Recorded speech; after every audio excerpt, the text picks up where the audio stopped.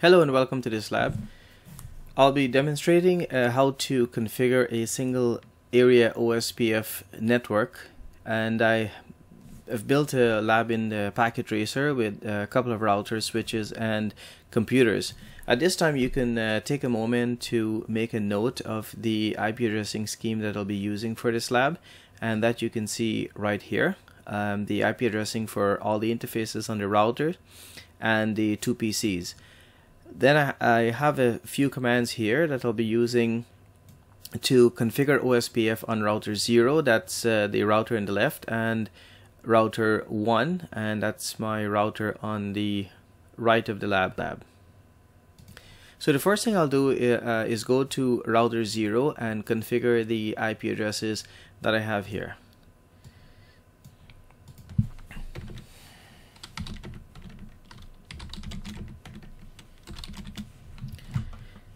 So I want to go ahead and label this router with the proper name, which is router 0.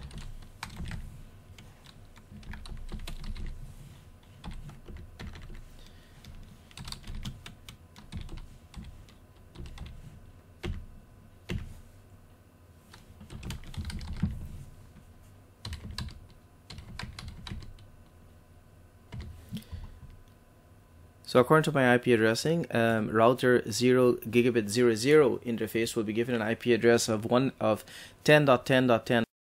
That will be in /30 network, and the subnet mask for /30 is 255.255.252. And the next thing is to issue the no-shut command to bring the interfaces up.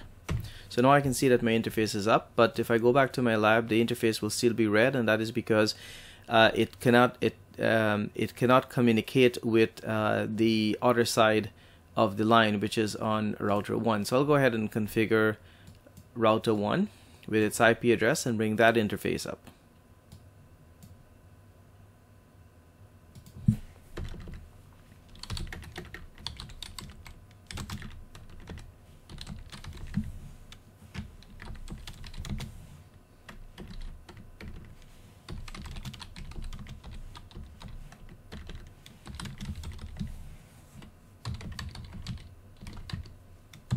So I'll give this an IP address of 10.10.10.2, and it must be in the same subnet mask as its neighbor, or the same network as its neighbor.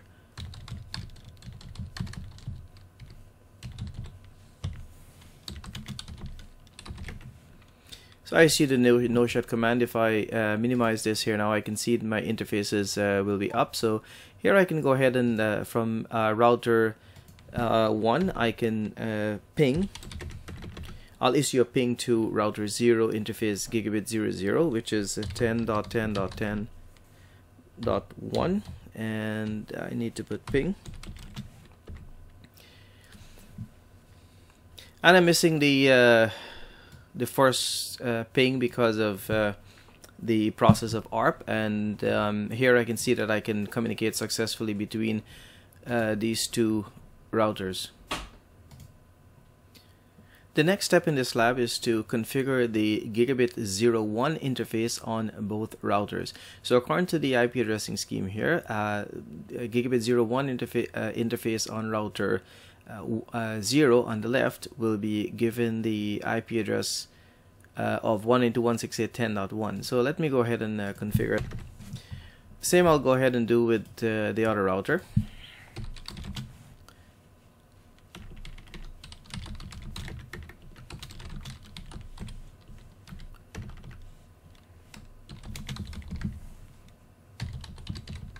And this IP address will be 192.168.20.1 with a subnet mask of a /24.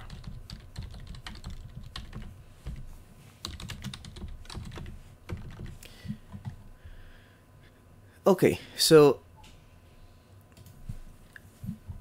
if I show my interfaces, show the configuration,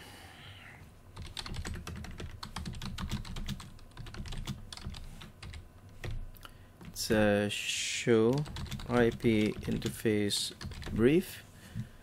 I can see that I have my Gigabit 00 interface is up and my Gigabit 01 interface is up, and that's my IP address there.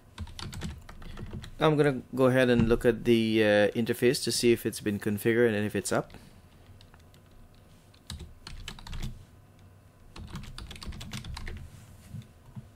And here I have Gigabit 00 with the correct IP address now, and Gigabit 01 with 192.168.10.1 address. So the next thing is I'll have to configure the IP addressing. So before I configure the OSPF routing protocols on these two routers, I want to go ahead and configure the IP address on the two PCs and just show you that the computers will not be able to communicate with each other until I configure the OSPF. So I'll go ahead here on the computers and set up the IP addressing.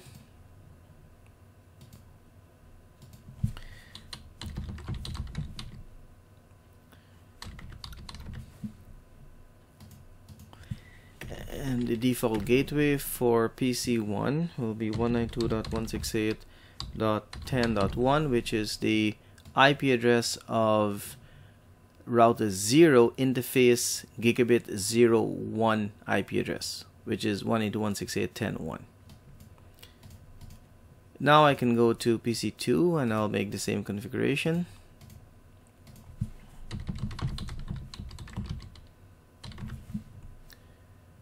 And now this will be using its default gateway as the interface Gigabit 01 on router 1.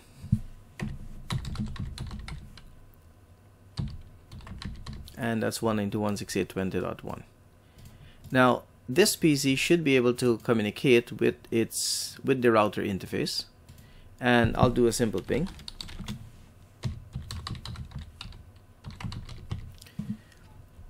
And I'm getting a reply, so this computer can successfully ping its gateway. But can I ping the IP address of PC1 from PC2?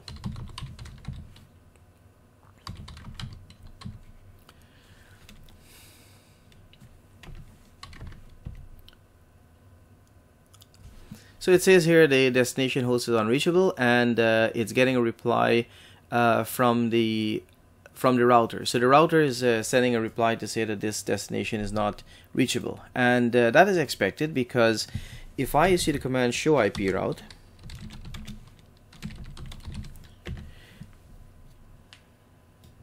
I can see that this router only knows about the 10.10.10.0 network, and it knows also about the 192.168.20.0 network, but it does not have any entry for the 192.168.20.0 network. If I go to the other router, that will also be the case.